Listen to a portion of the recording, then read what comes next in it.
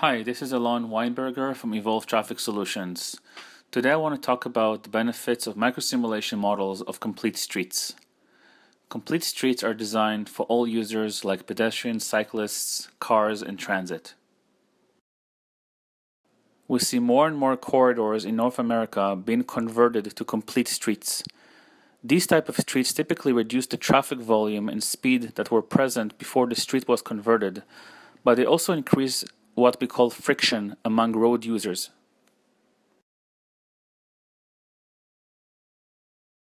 This model shows a complete street design that was implemented on Vancouver Island.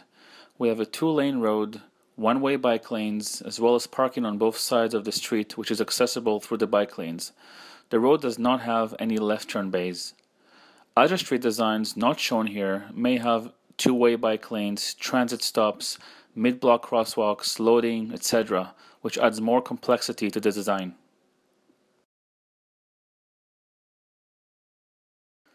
All this friction between cars and cyclists, cars and pedestrians, cyclists and pedestrians, parked cars and cyclists, etc., can potentially cause traffic capacity issues on that corridor, which should be ideally flagged during the design stage.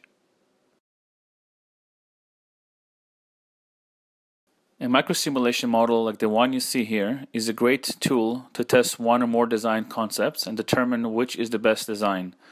Also, you can make the model come to life with 3D features, which makes it a very good communication tool for public consultations.